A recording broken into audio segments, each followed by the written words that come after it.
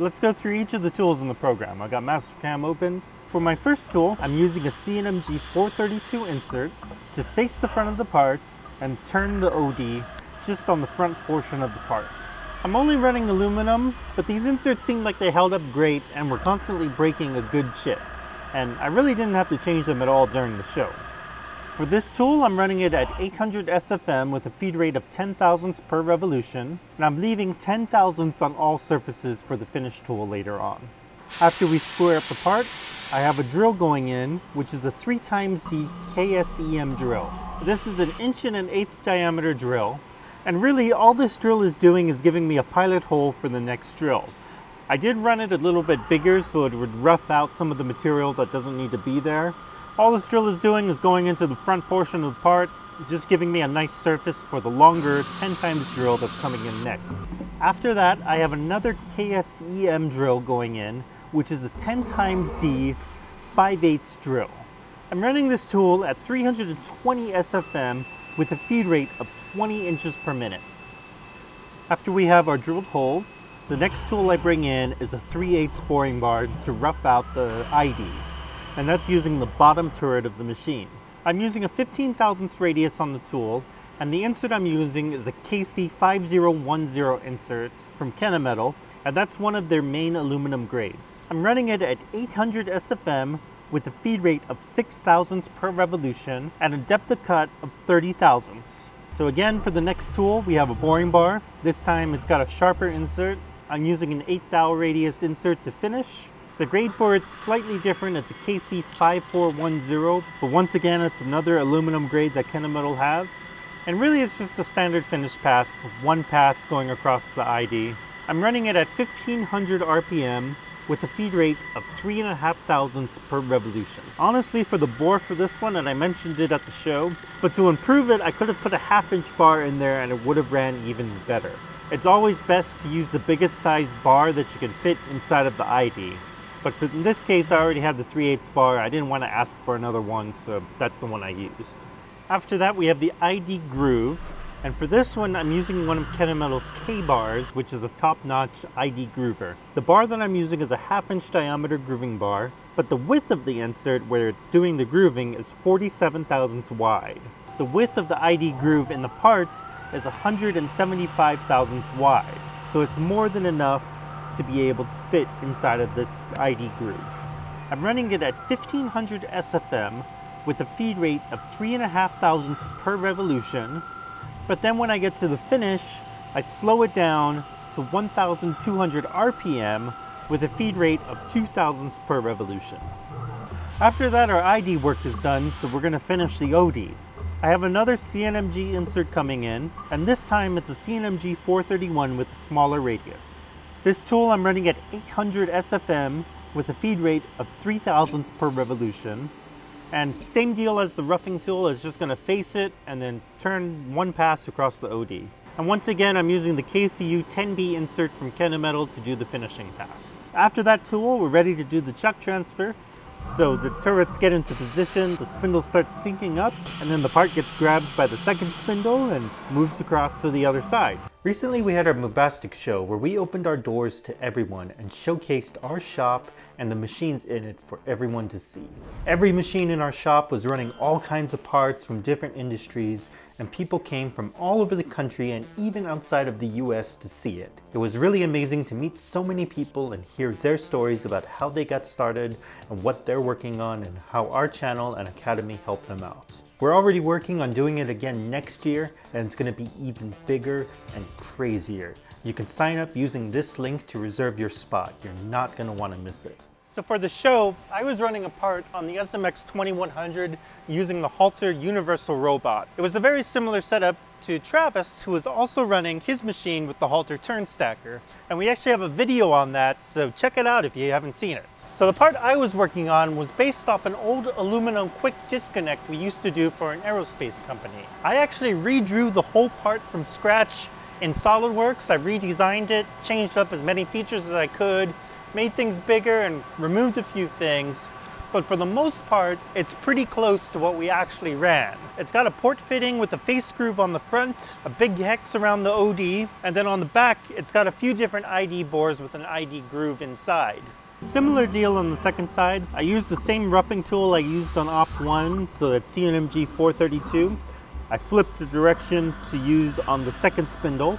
I do a few more rough passes on this side just to get rid of some extra material that's on the part. And then I start turning the OD. There's a lot more OD work being cut on the second side than there was on the first side, so it's doing a little bit more work. The speeds and feeds are very similar. The only difference is on the second side, I dropped the feed rate down from 10 thousandths to 8 thousandths per revolution, but I keep the SFM the same at 800 SFM. After that, we have an OD groove that we're going to be doing with the bottom turret. I have a 202 thousandths beyond evolution OD grooving holder and insert, and we're just putting in this OD groove in the middle of the part.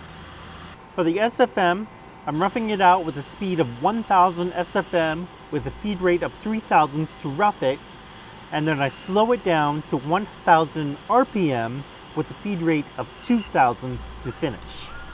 Afterwards, I have a groover on the bottom turret, and this is going to put in the face groove on the front of the part. This is one of Kennametal's A4 face groovers, and the groove tool is 84 thousandths wide. This is really only doing one pass. I let it do a small roughing pass just to kind of square up the very front of the part, but it really just plunges right in, puts the diameter in there, comes out, and then comes in one more time at the top. For this tool, I'm running it at 2000 RPM with a finish rate of 2 thousandths per revolution. The next tool we got is a shell mill that puts the hex around the part. This is using one of Kennametal's Mill 411 shell mills, and it worked really well. For this tool, I did 2 facing passes, one for roughing, one for finishing. The roughing pass has 2 passes, the finishing pass is just 1 pass, and it goes straight across the hex. After I have those 2 passes, I transform it around the part to do the entire hex. For the spindle speed, I have it at 3650 SFM, and this is a 2-inch shell mill, so this turns out to be about 7000 RPM. For the feed rate, I'm running it at 3,3/10 per tooth, which puts it at about 70 inches per minute. For the finish pass, I drop things slightly again. We're doing an SFM of 3000, which puts it at about 5700 RPM. And then the finished feed per tooth is 2 thousandths, which puts it at about 35 inches per minute. After that, we're going to finish the rest of the OD. This is the same CNMG 431 I used on Op 1. We flip it around to work on the second side, just like the roughing tool. And for this tool, I'm running it at 800 SFM with a feed rate of 3 thousandths per revolution. So after that, I have a 1/2-inch boring bar on the upper spindle, and this is just going to do an edge break on the very front of the part. I've already finished that ID using the drill, so that drill is drilling to size. All I'm doing is putting a chamfer on the front of the part, so it really just takes a second on there. After that, the bottom turret's going to run a thread, which I have one of Kennametal's threading inserts for. And this is a 12-pitch thread. So I'm running it at 1000 RPM, and I'm using the feed rate for that thread pitch. So it's going to be 83 thousandths per revolution. It's 1.25 inch by 12 thread, and we're doing 14 cuts for it. After the threading insert, I actually bring back the OD groover from before, and this is going to put a thread relief into the part. I ran it before, but I wanted to wait until I did the threads before I put in the thread relief, just to make sure I had a nice blend from the end of the thread to the thread relief. So this tool is the same 202 thousandths wide groover as before. I'm running it at 1000 SFM to rough, and then I finish at 1000 RPM. Feed rate of 3 thousandths for the roughing, feed rate of 2 thousandths for the finishing. And then afterwards, I rerun the finish OD tool. This is just to deburr the top of the threads. So it's actually running backwards, starts at the end of the thread, comes forward, and this is just to make sure I don't leave any burrs on those threads. After that, the part is complete. The robot comes in, loads in a fresh piece, and then grabs the finished piece, gets it out of the machine, and puts it into the tray. So I thought this part would be perfect for the show because it was running out of aluminum, and I could cut up as many pieces as I wanted to to fill up both sides of the tray. So each side on the plate that I have in here, we have 34 pieces. And the robot actually ran really well. I didn't have to touch anything. I just let it run for both days, chatted with everyone that was coming by. The only thing I really had to do was clear out this error, because every time somebody would trip the light curtain, I'd have to reset that so the robot knew to keep going. But I actually wanted that to happen because there were a lot of people in the show just kind of chilling over here, just watching from afar, but I wanted them to come get a good look at it. I told them it's fine, I'll just reset it and go about our day. Today I'm not going to go into programming the robot because we actually have a really good video showing off the control here and how easy it was. So the only thing I changed was I dropped the chuck pressure here for that second gripper. And that was so I made sure that I didn't damage the threads. If it was a job I was really worried about it though, I could swap out these grippers. I could make my own plastic ones and it would be perfect. For BOOMBASTIC, I was running this part with coolant and using the high pressure coolant to blast off any chips on the parts. But for this video, I'm going to be turning off the coolant on most of the tools. So there might be a little bit of chip buildup that wouldn't normally happen.